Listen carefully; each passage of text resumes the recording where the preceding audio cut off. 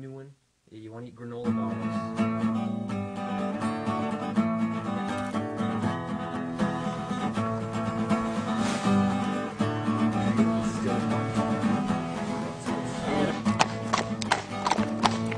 My name is Greg Andrews. I'm a large animal veterinarian, and I practice primarily on horses and focusing on performance horses, both race horses and hunter jumpers. Brian, let's flex that leg up. The education required to be a large animal veterinarian is obviously the same as for any veterinarian, and you do require 2 years, at least 2 to 4 years of a university study before going into veterinary college, which is a 4-year scenario. And then at that point in time, you decide whether you want to specialize in doing internships and specialties from there on. We do use a lot of very high-tech equipment, and the horses especially, and a lot of cattle have significant value, and owners are able to spend significant effort and money on them. So that's probably the biggest misconception and of this whole career.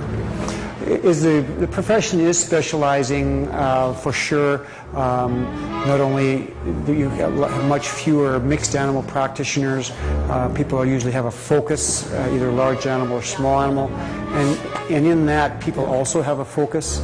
I have a focus on arthroscopic surgery and lamenesses. I've been called the leg man, quote unquote. And so you certainly, as opposed to more medicine-related problems with respiratory diseases, etc., or reproduction. So yes, much more specialization is occurring as technology and knowledge expands. A racing quarter horse that had a choking problem, reoccurring choke, we call it, where the esophagus gets plugged with feed.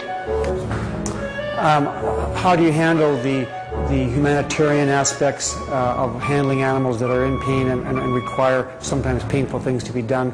It is difficult, especially in your early stages of your career. But I think the thing that is taught and developed over your career is the objectivity of the medicine, and that when everybody else is panicking and upset, you know, the veterinarian has to be objective, thinking about his medical background and to solve the problem at hand. And that's, in essence, is what separates the profession from the person who's not the professional. And it's a learned thing, and no question some young veterinarians have a hard time handling that aspect of it. Many heads are better than one in difficult cases, so that's one of the really stimulating thing about veterinary medicine now, is that, again, more multiple man practices are occurring where this sort of rapport exists. Because communication is always so important in a multi-man practice, and the veterinarians in the country had a hard time scheduling appointments at the same time as the clinic was scheduling appointments. We came up with the idea of using the internet and laptop computers to allow both the veterinarian in the country and the receptionist at the office to book a veterinarian's calls. So it's up and running there now, and probably my day today is what's showing. And here we go. Hello. Hi, Greg. It's Nada. The biggest challenges and downsides would be the hours involved.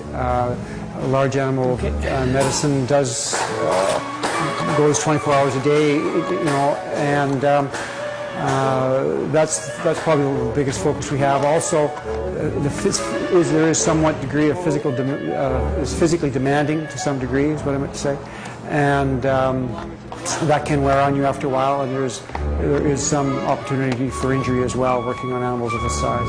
Really, I guess I have no regrets. My particular career I've chosen has probably almost turned out better than I expected. So probably maybe the only thing is that that you work more with people than you think. Some people go into veterinary medicine thinking that you'd be able to work with animals as opposed to interaction with people.